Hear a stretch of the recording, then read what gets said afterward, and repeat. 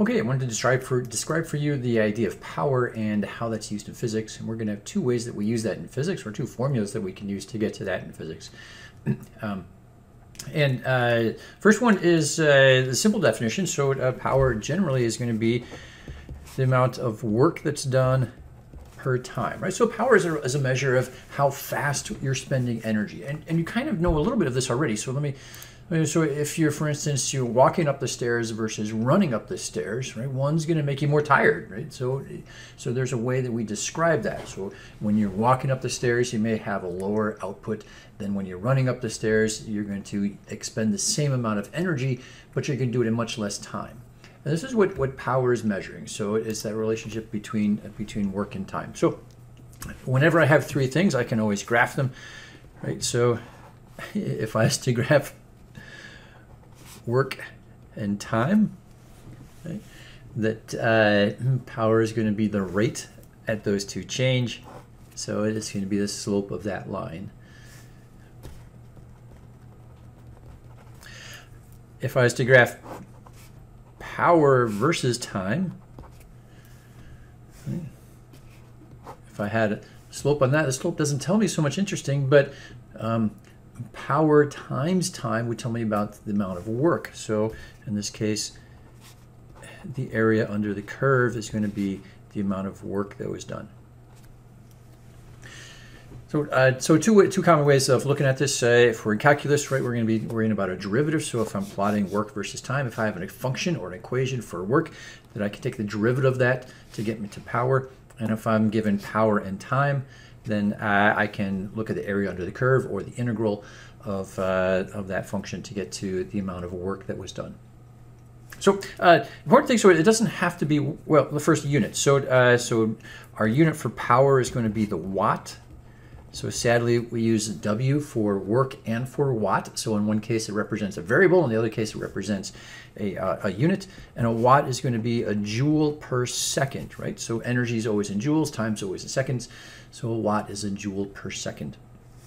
So a couple things that are curious about this. So primarily that it doesn't matter that energy comes from work. So the more general form of power is that it's any sort of change in energy over time. And we'll use this, it can come from work, it can come from a change in spring energy, right? So a spring can do work on something to accelerate it, or that spring energy can be converted, can be used up at a particular rate. So really it's any change in energy over time. And we usually think about it in terms of work, but it doesn't have to be work. I could have any forms of energy. So remember our forms of energy that we've worked on so far. So I can have gravitational potential energy. So I can have a change of potential energy. And remember, I have two ways of doing this: one close to the surface of the Earth, one further away. It could be spring energy. So I could have energy that's stored in the spring, and as I use or add energy into that spring, I'll do that at a certain rate, and I can figure that out. And we have kinetic energy that we use, and we're going to add into a few of these later. So later we'll get into other forms of potential energy and another form of kinetic energy, but for right now, these are the primary ones. Second thing that we have another way of thinking about this. So let me think about this. I'm going to think about work as being force times distance. So if I set my power equal to force times distance over time, well, this can be force is equal to force times distance over time.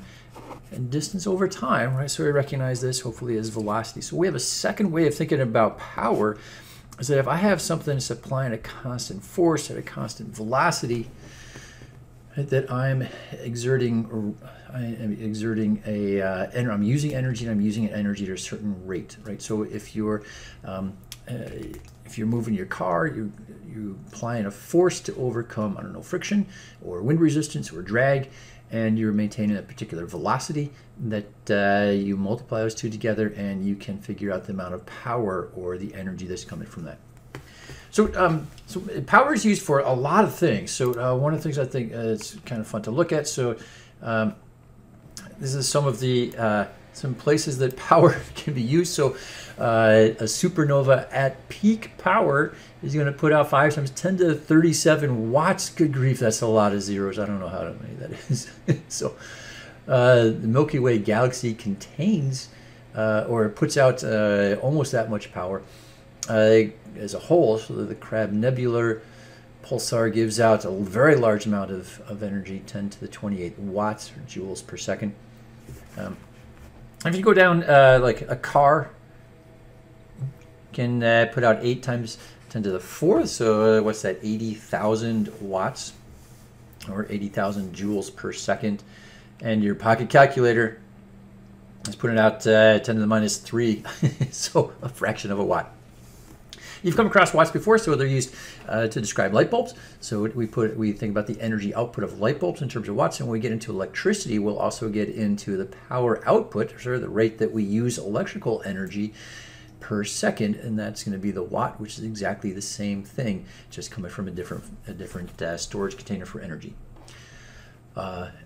Anyway, I hope that's helpful. And again, we have 2 ways of looking at power. So power can be a function of force and velocity, or power can be generally a change in energy over time.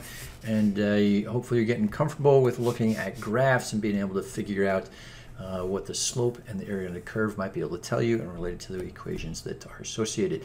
Power equation is given to you. This one is given to you. This one is not given to you, so you just need to recognize that work can mean any energy, and this one is not given to you, so sometimes it's helpful to recognize and remember that you can also get to power by force times velocity. Hope that's helpful. Talk to you soon. Bye.